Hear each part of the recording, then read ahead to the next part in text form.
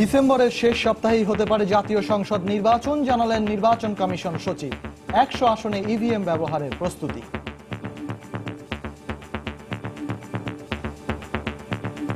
আমরা যদি ভোট গ্রহণ করতে যাই জানুয়ারি মাসে, তাহলে ছাত্রছাত্রীদের লেখাপড়ায় বিঘ্ন ঘটবে। প্রায় 1.5 লাখ ইভিএম ক্রয় করার জন্য আমরা একটা প্রকল্প তৈরি করেছি। দেখছিলেন প্রধান শিরোনাম। রাত 11টার সময়ে সঙ্গে আছে আমি শফিক মোহাম্মদ এবং আমি সজল মিত্র রিচার্ড। এবার অন্যান্য শীর্ষ সংবাদ। নিরপেক্ষ সরকারের অধীনে নির্বাচন দাবিতে শিগগিরই বিএনপির কর্মসূচি ঘোষণা। দেশ অস্থিতিশীল করার চেষ্টা হলে কঠোরভাবে দমনের হুঁশিয়ারি আওয়ামী লীগের। গণফোরাম সভাপতি ডক্টর কামালের বাসায় কয়েকটি রাজনৈতিক দলের নেতাদের বৈঠক। জাতীয় ঐক্য গড়তে সমঝোতা জানালেন বি চৌধুরী। বাংলাদেশে সাম্প্রদায়িকতার বিষ ছড়াতে দেয়া হবে না। জন্মাষ্টমী উপলক্ষে সৌজন্য সাক্ষাতে প্রধানমন্ত্রী বললেন, সব ধর্মের লোক সমান অধিকার ভোগ করছে। সৌদি আরবে নির্যাতিত নারী কর্মীদের ফিরিয়ে আসাকে মন্ত্রণালয় দেখছে খাবার ও ভাষাগত সমস্যা হিসেবে। মালয়েশিয়ায় শ্রমবাজার বন্ধের বিষয়ে দ্বিমত মন্ত্রীর। এবং নানা উদ্যোগের পরেও কমছে না ডেঙ্গুর প্রকোপ। রাজধানীতে 3 মাসে 8 জনের মৃত্যু। সমন্বয়হীনতাই কারণ বলছেন বিশেষজ্ঞরা। জনসচেতনতার অভাবের দোহাই কর্তৃপক্ষের।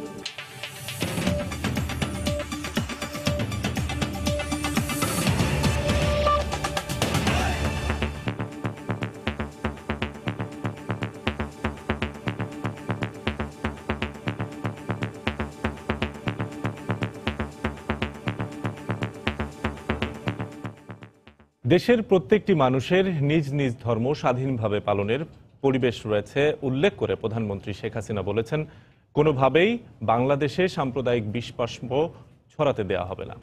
সন্ধ্যায় গণভবনে জন্মাষ্টমী উপলক্ষে সনাতন ধর্মাবলম্বীদের সঙ্গে শুভেচ্ছা বিনিময় অনুষ্ঠানে একথা বলেন প্রধানমন্ত্রী শেখ হাসিনা। তিনি জানান, বিএনপির শাসন আমলে সন্ত্রাস জঙ্গিবাদের মতোই সংখ্যালঘু নির্যাতন ছিল নিয়মিত ঘটনা। প্রতি বছর ভাদ্র মাসের অষ্টমী তিথিতে সনাতন ধর্মাবলম্বীরা জন্মোৎসব উদযাপন করে আরাধনা করেন ভগবান শ্রীকৃষ্ণের। এবছরও 2রা সেপ্টেম্বর সাড়ম্বরে উদযাপন করা হবে শুভ জন্মাষ্টমী। শ্রীকৃষ্ণের জন্মতিথির উৎসব উপলক্ষে মঙ্গলবার সন্ধ্যায় গণভবনে সনাতন ধর্মের অনুসারীদের সঙ্গে শুভেচ্ছা বিনিময় অনুষ্ঠানের আয়োজনে যোগ দেন প্রধানমন্ত্রী শেখ হাসিনা। শুভেচ্ছা জানাই। অনুষ্ঠানে প্রধানমন্ত্রী বলেন, আওয়ামী লীগ সব ধর্মের মানুষের ধর্ম পালনের পরিবেশ সৃষ্টি করেছে, কিন্তু বিএনপির শাসন আমলে সন্ত্রাস ও জঙ্গিবাদের পাশাপাশি সংখ্যালঘু নির্যাতন ছিল নিয়মিত ঘটনা। 2001 নির্বাচনের পর যে নির্যাতন নেমে এসেছিল, একদিকে যেমন আওয়ামী লীগের নেতাকর্মী আর অপরদিকে সংখ্যালঘু সম্প্রদায়, এমন কোনো হিন্দু বাড়ি ছিল না যেখানে আক্রমণ না করেছে। সারা বাংলাদেশে এরকম ধরনের অরাজকতা চলেছে। সন্ত্রাস, জঙ্গিবাদ, মাদক, অস্ত্র, এগুলি যেন একটা নিত্য নৈমিত্তিক ব্যাপার ছিল। স্বাধীনভাবে সবাই যাতে ধর্ম পালনের সুযোগ পায় এমন পরিবেশ সৃষ্টি সরকারের লক্ষ্য দাবি করে প্রধানমন্ত্রী বলেন, অসাম্প্রদায়িক বাংলাদেশ গড়তে সবাইকে সোচ্চার থাকতে হবে। এই বাংলাদেশে কোনো সাম্প্রদায়িক বিষবাষ্প যেন ছড়াতে না পারে, একটা অসাম্প্রদায়িক চেতনায় প্রতিটি মানুষ যেন তার নিজ নিজ ধর্ম স্বাধীনভাবে পালন করতে পারে এবং যার যার অধিকার যেন সে সবাই ভোগ করতে পারে, আমরা সেই ব্যবস্থাটাই করতে চেয়েছি। সকল ধর্মবর্ণের মানুষ আমরা এক হয়ে মুক্তিযুদ্ধ করেছি এবং মানুষ রক্ত দিয়ে দেশে স্বাধীনতা এনে দিয়েছে। কাজে এই দেশ সকলের জন্য। স্বাধীন বাংলাদেশে সব ধর্মবর্ণের মানুষ আর্থসামাজিক উন্নয়ন পরিক্রমায় সমানভাবে সম্পৃক্ত হবেন বলেও আশা প্রকাশ করেন শেখ হাসিনা। এই আত্মবিশ্বাস থাকতে হবে যে এই মাটিটা আপনাদেরও, এটা আপনি আমি বলে কিছু নাই। দেবাশিস রায়, সময় সংবাদ, ঢাকা। ডিসেম্বরের শেষ সপ্তাহেই একাদশ জাতীয় সংসদ নির্বাচন অনুষ্ঠানের পরিকল্পনা গ্রহণ করেছে নির্বাচন কমিশন। আগামী মাসের দ্বিতীয় সপ্তাহেই চূড়ান্ত ভোট কেন্দ্রের গেজেট প্রকাশ করা হবে বলে জানিয়েছেন নির্বাচন কমিশন সচিব হেলাল উদ্দিন আহমদ। তিনি আরো বলেন, আইনের সংশোধন চূড়ান্ত করে সংসদ নির্বাচনে কমপক্ষে 100টি আসনে ইভিএম ব্যবহারের প্রস্তুতি নিচ্ছে ইসি। এজন্য তৈরি করা হচ্ছে 1.5 লাখ ইভিএম মেশিন ক্রয়ের দরপত্র। তবে ইভিএম নিয়ে চূড়ান্ত কোনো সিদ্ধান্তে পৌঁছানোর আগে রাজনৈতিক দলগুলোর সঙ্গে এ বিষয়ে আলোচনা হবে বলেও জানান সচিব। বেলায়েত হোসাইনের রিপোর্ট। দশম জাতীয় সংসদ নির্বাচন অনুষ্ঠিত হয়েছিল 2014 সালের 5 জানুয়ারি। সংবিধান মতে এবছরের 30 অক্টোবর থেকেই শুরু হবে একাদশ জাতীয় সংসদ নির্বাচনের ক্ষণ গণনা। আর নির্বাচন সম্পন্ন করতে হবে আগামী 28 জানুয়ারির মধ্যেই। যেহেতু স্কুল কলেজের শিক্ষার্থীদের পরীক্ষা শেষ হতে সময় লেগে যাবে ডিসেম্বরের তৃতীয় সপ্তাহ অবধি। অন্যদিকে জানুয়ারিতে আবারও শুরু হবে নতুন বছরের শিক্ষা কার্যক্রম। তাই ডিসেম্বরের শেষ সপ্তাহকেই জাতীয় সংসদ নির্বাচন অনুষ্ঠানের জন্য বেছে নিচ্ছে নির্বাচন কমিশন। 1 তারিখ বই বিতরণ উৎসব আছে বাচ্চাদের, আর 1 তারিখ থেকে একাডেমিক সেশন শুরু হয়ে যায়। তো আমরা যদি ভোট গ্রহণ করতে যাই জানুয়ারি মাসে, তাহলে ছাত্রছাত্রীদের লেখাপড়ায় বিঘ্ন ঘটবে। তো ডিসেম্বরের মধ্যে সব পরীক্ষা কমপ্লিট, শেষের দিকে এই যেহেতু ম্যাক্সিমাম ভোট কেন্দ্র স্কুল কলেজ, তখন একটু সাময়িকভাবে এগুলো লেখাপড়া বিরতি থাকে। ওই সময় আমরা করতে চাই শেষ সপ্তাহে।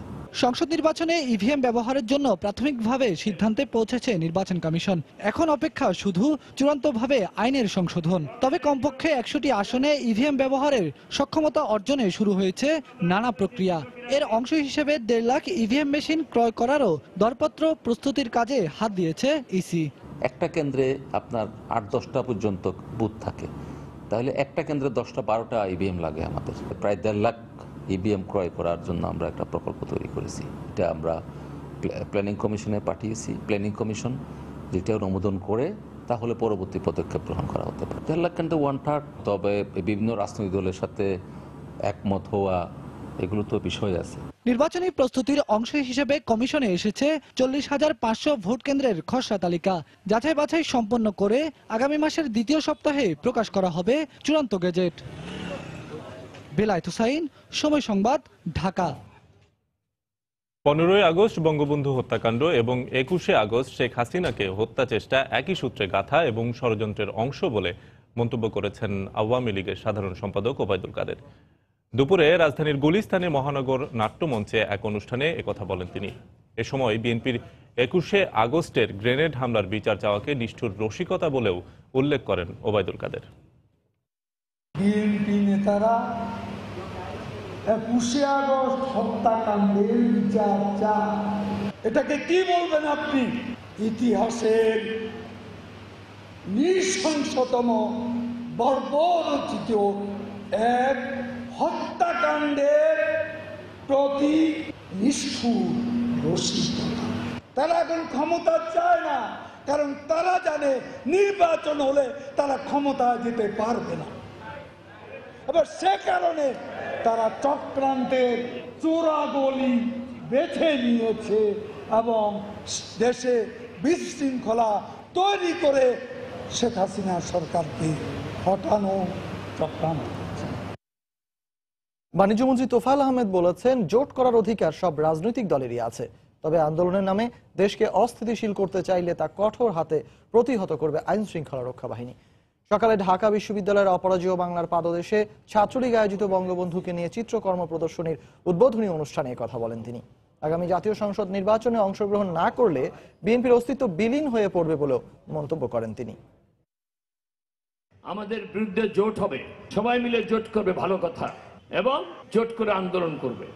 গণতান্ত্রিক আন্দোলন সবাই করার অধিকার আছে। আবার যদি 2013, 2014, 2015-এর মতো হরতাল অবরোধের নামে অর্থনীতিকে ধ্বংস করার চেষ্টা করে, তাদের বিরুদ্ধে কঠিন ব্যবস্থা নিতে হবে।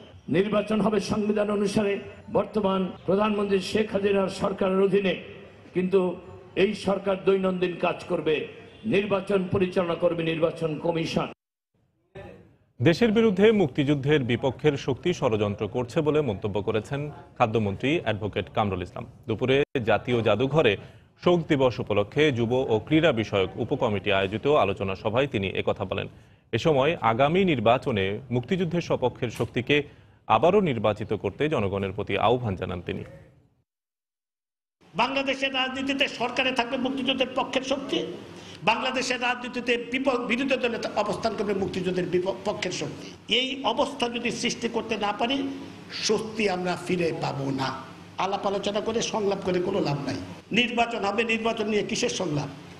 নির্বাচন হবে সংবিধান সম্মত পন্থায় নির্বাচন হবে, নির্বাচনকালীন সরকারের দায়িত্ব পালন করবেন মাননীয় প্রধানমন্ত্রী শেখ হাসিনা।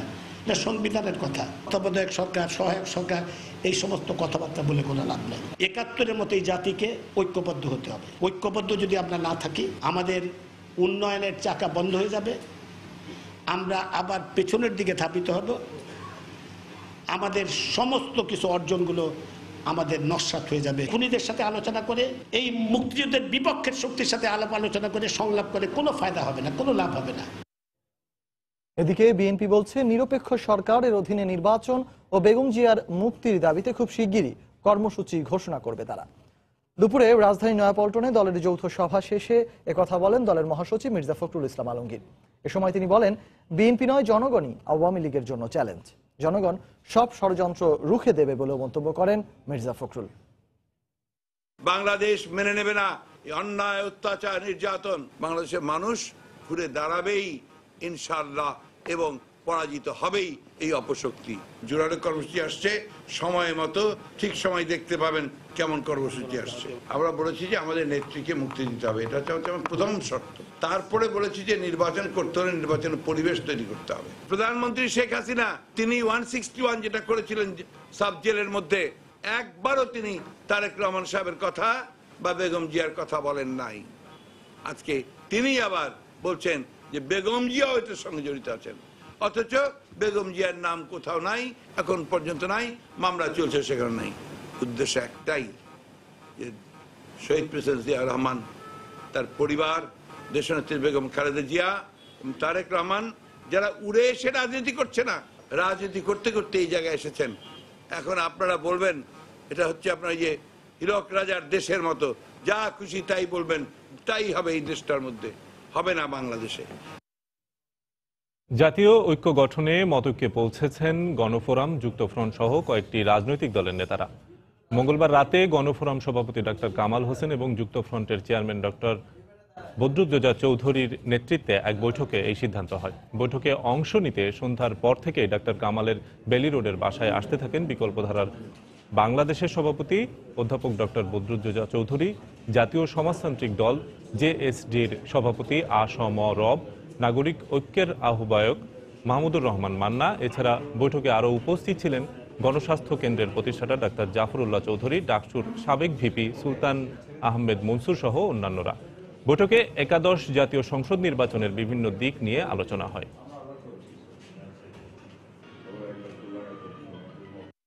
জাতীয় এই ক্রান্তি লগ্নে ঐক্যবদ্ধভাবে কাজ করার জন্য আজকে আমরা সিদ্ধান্ত গ্রহণ করেছি এই সভায়।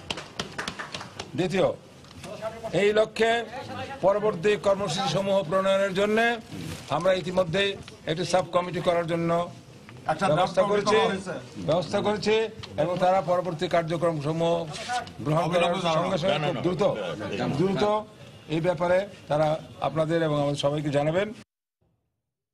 রাত 11টার সময় আরো থাকছে। কার্গো জাহাজের ধাক্কায় বরগুনা থেকে ঢাকাগামী লঞ্চ বরিশাল টার্মিনালে আটকা, 3000 যাত্রীবাহী লঞ্চটি যাত্রা বাতিল।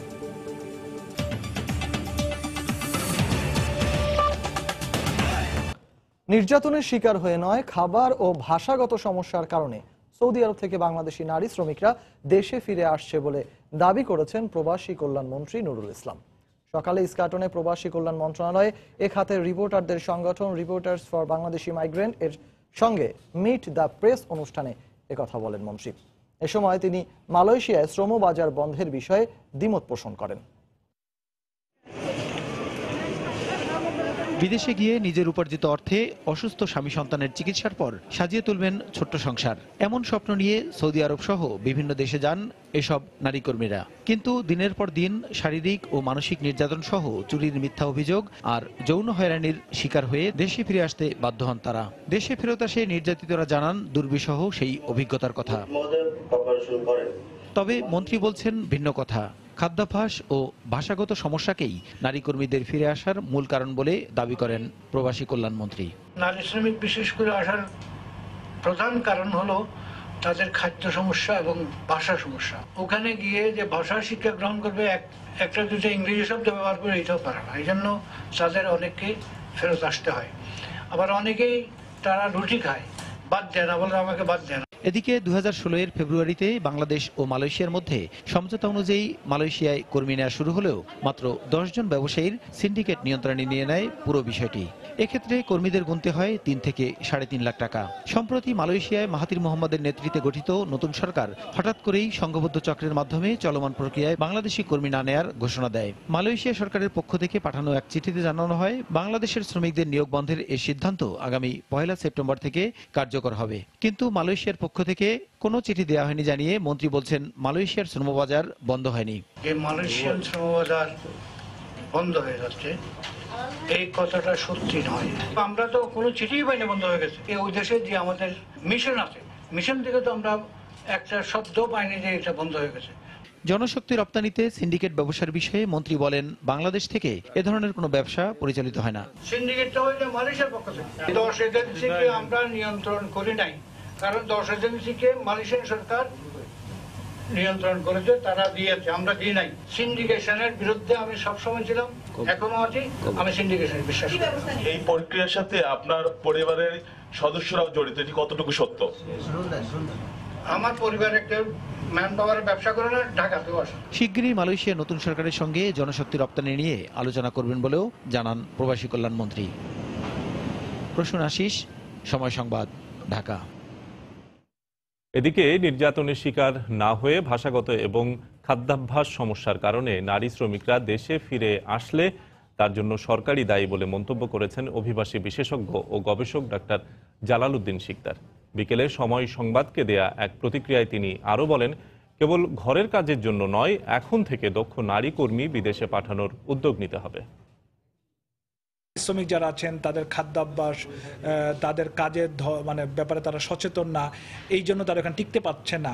সেটাই যদি আমি ধরে নেই, তাহলে আমাকে বলতে হবে যে যখন মাইগ্রেন্ট যখন বিদেশ যায়, তার আগে যে তার প্রি ওরিয়েন্টেশন ট্রেনিংটা হয়, তাহলে সেই ট্রেনিংটা কী জন্য করানো হয়।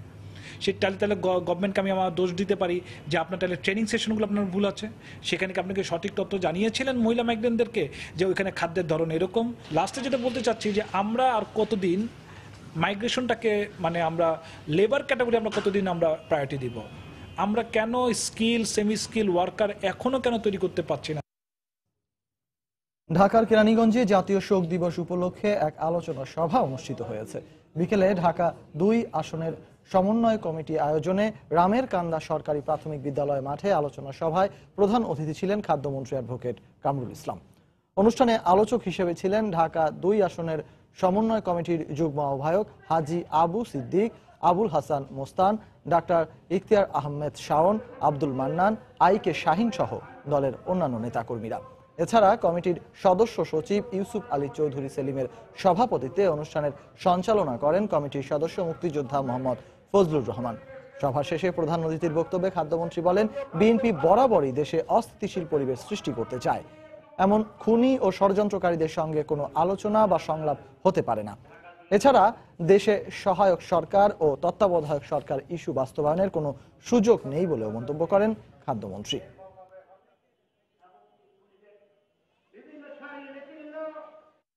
রাখাইনে গণহত্যা, যুদ্ধাপরাধ বা ধর্ষণের মতো অপরাধ সংগঠনের চিত্র তুলে ধরে জাতিসংঘের তথ্যানুসন্ধান মিশন যে প্রতিবেদন প্রকাশ করেছে তার রোহিঙ্গা সংকট সমাধানে বাংলাদেশ সরকারের সবচেয়ে বড় সফলতা বলে উল্লেখ করেছেন পররাষ্ট্র প্রতিমন্ত্রী শাহরিয়ার আলম।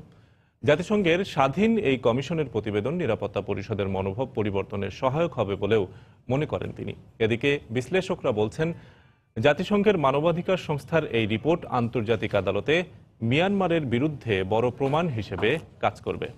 আজহার লিমনের রিপোর্ট। 2016 সাল থেকে মিয়ানমারের রাখাইন রাজ্যে দফায় দফায় নারকীয় তাণ্ডব চালায় মিয়ানমার বাহিনী। নির্যাতনের মুখে নিজ ভিটে মাটি থেকে বাংলাদেশে আশ্রয় নেয়া বাস্তুচ্যুত মানুষগুলোর জন্য শুরু থেকেই সোচ্চার আন্তর্জাতিক সংস্থাগুলো। সেটি আরও এক ধাপ এগুলো সোমবার জেনেভার জাতিসংঘের দপ্তর থেকে প্রকাশিত প্রতিবেদনে। এ প্রতিবেদনে নিপীড়িত রোহিঙ্গা জনগোষ্ঠীর উপর গণহত্যার, যুদ্ধাপরাধ আর ধর্ষণ ঘটানোর জন্য মিয়ানমার সেনাবাহিনীকে কাঠগড়ায় নিতে বলা হয়। শুরুতে সরকারের পররাষ্ট্র দপ্তর বলছেন, সংকট সমাধানের প্রক্রিয়ায় সবথেকে বড় সাফল্য স্বাধীন সংস্থার নিরপেক্ষ এই প্রতিবেদন। তো আমার মনে হয় আমাদের গত 1 বছরের এই কার্যক্রমের সবচেয়ে বড় সফলতা হলো যে রিপোর্টটি প্রকাশ করেছে, এটার কপি আমার এখানে আছে এবং এখানে লোমহর্ষক বাংলায় বলতে গেলে এবং খুব ডিটেল ডেসক্রিপশন আছে, আই উইটনেস অ্যাকাউন্ট আছে এবং তথ্য আছে, প্রমাণাদিও আছে। 2017 সালের সেপ্টেম্বর থেকে 2018 সালের জুলাই পর্যন্ত 1 বছর ধরে প্রতিবেদনটি তৈরি করে তথ্যানুসন্ধান দল। প্রতিবেদনে নিরাপত্তা পরিষদকে নির্যাতিত রোহিঙ্গাদের বিচার নিশ্চিতে আন্তর্জাতিক আদালতের শরণাপন্ন হওয়া, অভিযুক্ত ব্যক্তিদের ভ্রমণে নিষেধাজ্ঞা, রোহিঙ্গাদের নাগরিকত্ব সহ মানবাধিকার নিশ্চিতে স্বেচ্ছা ও নিরাপদ প্রত্যাবাসন নিশ্চিত করা সহ 14টি সুপারিশ তুলে ধরা হয়। নিপীড়িত জনগোষ্ঠীর সুবিচার নিশ্চিতে একে বড় পদক্ষেপ হিসেবে দেখছেন বিশ্লেষকরা। এই রিপোর্টের মধ্য দিয়ে এটা প্রমাণিত হলো যে এখানে একটা মানবিক বিপর্যয় ঘটেছে এবং মিয়ানমারের সামরিক বাহিনী এবং রাজনৈতিক নেতৃত্ব এর দায় নিতে হবে। মিয়ানমার যদি রোহিঙ্গা সমস্যাটার দ্রুত সম্মানজনক সমাধান করে ফেলতে পারে, সেই ক্ষেত্রে আন্তর্জাতিক সম্প্রদায়ের এই যে রিপোর্টগুলো এসছে, এগুলো তখন মিয়ানমারেই হয়তো এইটার বিষয়টা আমলে নিয়ে অভ্যন্তরীণভাবে বিষয়টা সমাধান করতে পারে। আর যদি তা না করে, তাহলে এটা আন্তর্জাতিক আদালত পর্যন্ত, আইসিসি পর্যন্ত যাওয়ার সুযোগ আছে। আগামী 2 মাস, বিশেষ করে সেপ্টেম্বরে জাতিসংঘের সাধারণ অধিবেশনের আগ পর্যন্ত এটা জাতিসংঘের টপ প্রায়োরিটি এজেন্ডাতে থাকবে। এদিকে প্রতিবেদন প্রকাশের পর সামাজিক যোগাযোগ মাধ্যম সহ বিভিন্ন আঞ্চলিক ও সামাজিক সংগঠনের নিষেধাজ্ঞার মুখে পড়েছেন মিয়ানমারের সেনাবাহিনী প্রধান সহ অভিযুক্ত সেনা কর্মকর্তারা। আজহার লিমন, সময় সংবাদ, ঢাকা। রাত 11টার সময় আরো থাকছে। 8 দিন পর মারা গেলেন পাবনায় পেট্রোল হামলায় শিকার কলেজ ছাত্রী মুক্তি, এখনো ধরাছোঁয়ার বাইরে মূল অভিযুক্তরা।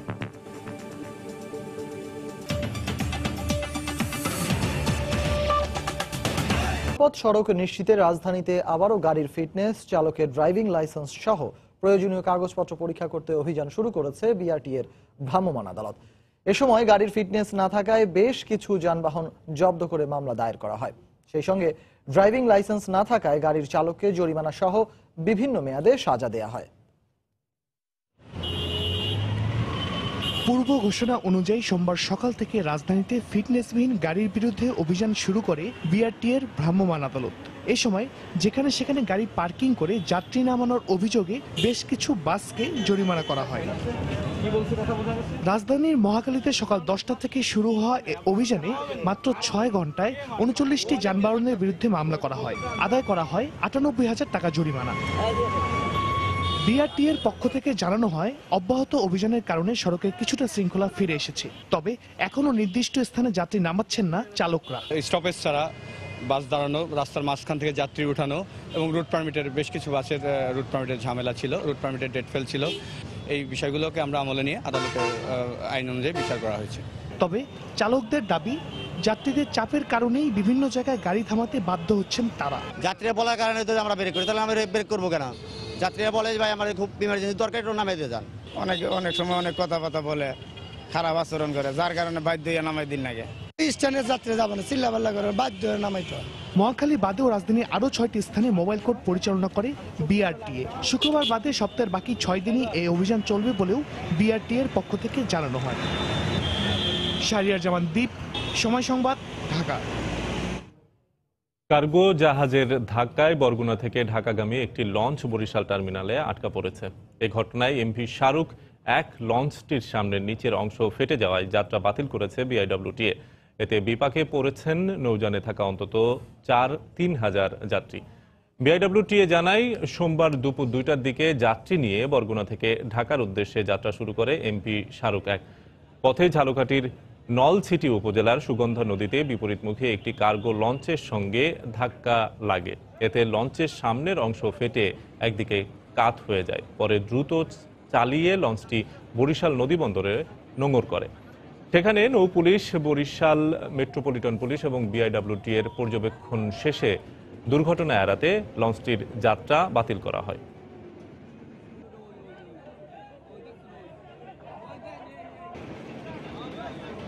রাজধানীতে ক্রমেই মারাত্মক আকার ধারণ করছে ডেঙ্গু পরিস্থিতি।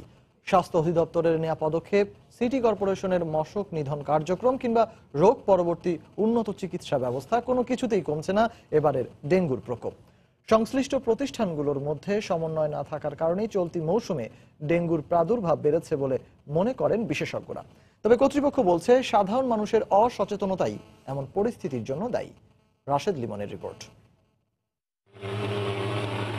ঢাকঢোল পিটিয়ে এমন আয়োজন, মশক নিধনে 2 সিটি কর্পোরেশনের নানা কর্মসূচি কিংবা স্বাস্থ্য অধিদপ্তরের নেওয়া পদক্ষেপ, কোনো কিছুই যেন তোয়াক্কা করছে না এডিস মশা।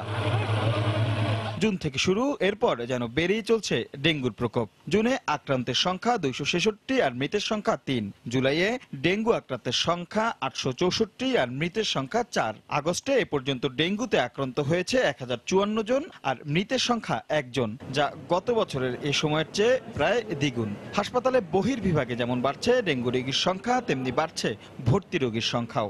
গ্রুপ এ যেগুলো রোগী আমাদের আউটডোরে আসে, শুধু জ্বর থাকে, গায়ে ব্যথা থাকে, এগুলোকে আমরা ওইখানে ট্রিটমেন্ট দিয়ে আমরা বাড়ি থেকে পাঠিয়ে দিই। গ্রুপ বি পেটে ব্যথা, বমি হচ্ছে, আরো বিভিন্ন ধরনের যদি কমপ্লিকেশন থাকে আমরা যদি মনে করি তখন এটিকে আমরা ভর্তি করাই।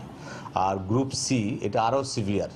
চলতি বছর প্রাক মৌসুমে স্বাস্থ্য অধিদপ্তরের জরিপে যে 10টি ওয়ার্ডকে সবচেয়ে বেশি ঝুঁকিপূর্ণ হিসাবে চিহ্নিত করা হয়, 3 মাস পর বর্ষা মৌসুমের জরিপে তার 80%ই ঝুঁকিপূর্ণ থেকে যায়। স্বাভাবিকভাবে বোঝা যায় স্বাস্থ্য অধিদপ্তরের এসব জরিপ খুব একটা আমলে নেয়নি সিটি কর্পোরেশন। নিজেদের মধ্যে সমন্বয়ের অভাবেই ডেঙ্গুর প্রকোপ বাড়ছে বলে মনে করেন বিশেষজ্ঞরা। অধিদপ্তর যে কাজটা করছে, যে জরিপ করা, কোথায় ঝুঁকি বেশি সেটা জায়গাগুলো চিহ্নিত করা, এই কাজটা হচ্ছে, কিন্তু এরপরে এর সঙ্গে পরিপূরক যে কাজটা হওয়া দরকার, বাহক নিয়ন্ত্রণ, এই জায়গায় মনে হয় একটু ঝুঁকি ঘাটতি থেকে যাচ্ছে। স্বাস্থ্য অধিদপ্তর বলছে নিজেদের কাজটা ঠিকঠাক মতোই করে যাচ্ছেন তারা। যৌথ উদ্যোগী এটি হতে হবে এবং আমি মনে করি যে এটা আসলে সিটি কর্পোরেশনই রাইট অথরিটি, তারা কিভাবে কাজ করছে। আমাদের চিকিৎসার জন্য কোনো ঘাটতি না হয়, ম্যানেজমেন্টের জন্য কোনো ঘাটতি না হয়, ধারাবাহিকভাবে আমরা সকল সরকারি এবং বেসরকারি সকল ডাক্তার এবং নার্সদেরকে আমরা প্রশিক্ষণ দিয়ে যাচ্ছি। আর সিটি কর্পোরেশনের কথা বলছে নিজেদের গা বাঁচিয়ে। স্বাস্থ্য অধিদপ্তর সেটা ধ্বংস করেন নাই, কিংবা করেছেন আমি জানি না, কিন্তু আমরা কিন্তু ফিজিক্যালি ওই লিস্টের অনুযায়ী দেখলাম যে এই নাম্বারের বাড়িটাতে পাওয়া গেছে, আজ আমরা আবার গিয়েছি ওখানে। ডেঙ্গিটা কিন্তু পরিষ্কার পানিতে হচ্ছে। বাসার আঙ্গিনা বা আশেপাশে যে জায়গাগুলো আছে, যে ছোট ছোট যে পাত্রে যে পানি জমতে পারে, সেই জায়গাগুলো কিন্তু আমরা অ্যাড্রেস করছি বেশি। এদিকে ডেঙ্গু রোগীর যথাযথ চিকিৎসা নিশ্চিত করতে সরকারি বেসরকারি 10টি হাসপাতালকে বিশেষ প্রশিক্ষণের আওতায় আনা হয়েছে বলে জানিয়েছে স্বাস্থ্য অধিদপ্তর। রাশেদ লিমন, সময় সংবাদ, ঢাকা। উদ্দেশ্য প্রণোদিতভাবেই ঢাকা শহরকে বসবাসের অনুপযোগী শহর হিসেবে ঘোষণা করা হয়েছে বলে অভিযোগ করেছেন ঢাকা দক্ষিণের মেয়র সাইদ খোকন। দুপুরে কলাবাগানে বর্জ্য রাখার নবনির্মিত 5টি সেকেন্ডারি ট্রান্সফার স্টেশনের উদ্বোধনী অনুষ্ঠানে একথা বলেন তিনি। বলেন, দেশে বিনিয়োগ বন্ধসহ নানা অসৎ উদ্দেশ্যে আন্তর্জাতিক গণমাধ্যমে ঢাকা নগরী নিয়ে অসত্য তথ্য ছড়ানো হচ্ছে। অনুষ্ঠানে ধানমন্ডিকে বর্জ্যমুক্ত এলাকা ঘোষণা করে নগরীকে পরিচ্ছন্ন রাখতে নাগরিকদের সহযোগিতা কামনা করেন তিনি। অনুষ্ঠান শেষে সাংবাদিকদের প্রশ্নের জবাবে তিনি বলেন, সড়কে শৃঙ্খলা ফেরাতে বাস রুট রেশনালাইজেশন পদ্ধতি কার্যকর ভূমিকা রাখবে, তবে এর কার্যবিবরণী হাতে এলেই পূর্ণাঙ্গ কমিটি গঠন করে কাজ শুরু করা হবে। বাংলাদেশ যাতে বিশ্বের মানুষের দৃষ্টি আকর্ষণ না করে, ডিরেক্ট ইনভেস্টমেন্ট, ফরেন ইনভেস্টমেন্ট যদি এখানে যাতে না আসে, সে কারণে এই সমস্ত উদ্দেশ্য প্রণীত রিপোর্ট বিভিন্ন আন্তর্জাতিক মহল থেকে করা হয়। এই প্রতিবেদনের তথ্য উপাত্ত যে বিশ্লেষণের ভিত্তিতে করা হয়েছে সেটা সম্পূর্ণভাবে ভুল। পাবনায় দুর্বৃত্তদের পেট্রোল হামলায় দগ্ধ হওয়ার 8 দিন পর ঢাকা মেডিকেলে চিকিৎসাধীন অবস্থায় মারা গেলেন কলেজ শিক্ষার্থী মুক্তি। গতরাতে তিনি মারা যান। পরিবারের সদস্যদের অভিযোগ, পূর্ব বিরোধের জের ধরে গত 19 আগস্ট পাবনার মুক্তিযোদ্ধা ও আওয়ামী লীগ নেতা মোজাম্বেল হকের বাড়িতে হামলা চালান স্থানীয় আরেক আওয়ামী লীগ নেতা সালাম ও তার সহযোগীরা। এ সময় মোজাম্বেল হককে বাড়িতে না পেয়ে তার মেয়ে মুক্তি খাতুনের গায়ে পেট্রোল দিয়ে আগুন ধরিয়ে দেয় তারা। প্রথমে স্থানীয় হাসপাতালে নেওয়া হলে প্রাথমিক চিকিৎসা শেষে মুক্তিকে ঢাকা মেডিকেল কলেজ হাসপাতালের বার্ন ইউনিটে পাঠানো হয়। টানা 8 দিন জীবন মৃত্যুর সন্ধিক্ষণে থাকার পর গতরাতে মারা যান মুক্তি। তিনি পাবনা এডওয়ার্ড কলেজের স্নাতক দ্বিতীয় বর্ষের শিক্ষার্থী ছিলেন। এ ঘটনায় এখন পর্যন্ত ১৯ জনকে আটক করলেও মূল অভিযুক্ত আওয়ামী লীগ নেতা সালাম সহ 2 জনকে আটক করতে পারেনি পুলিশ। মূলত আমার বাবাকে হত্যা করার উদ্দেশ্যে এই নৃশংস হত্যাযজ্ঞ চালাইছিলেন। আমরা মুক্তিযোদ্ধার পরিবারের পক্ষ থেকে আমরা এত বড় একটা ক্ষতির শিকার হয়েছি। যারা আমার বোনকে হত্যা করছে তাদের জন্য ফাঁসি হয়, এটাই আমাদের দাবি। 65% বার্ন ছিল, সাথে শ্বাসনালী পোড়া ছিল। আমাদের এখানে যখন আসে তখন আসলে পেশেন্টের অবস্থা আমরা খুবই খারাপ ছিল। তখন আমরা প্রথম তাকে এইচডিউতে নেই, তারপর আমরা আইসিইউতে নিই।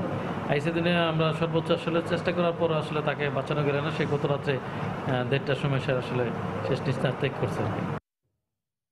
দিনাজপুর বড়পুকুরিয়া বিদ্যুৎ কেন্দ্রের কয়লা লোপাটের ঘটনায় 8 কর্মকর্তাকে জিজ্ঞাসাবাদ করেছে দুদক।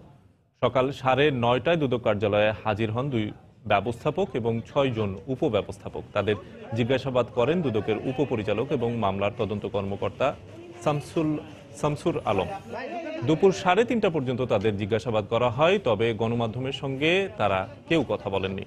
গত 13 আগস্ট এক চিঠিতে বড়পুকুরিয়া কয়লা খনির 32 কর্মকর্তাকে নির্ধারিত তারিখে দুদকে হাজির হতে বলা হয়।